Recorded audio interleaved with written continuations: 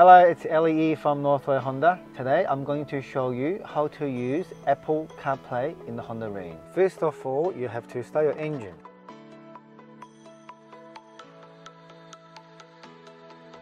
Connect the USB to your iPhone. And there's a window going to pop up. Here, going to select Always Enable. And Apple CarPlay will come up on your phone. Go to Home on the screen.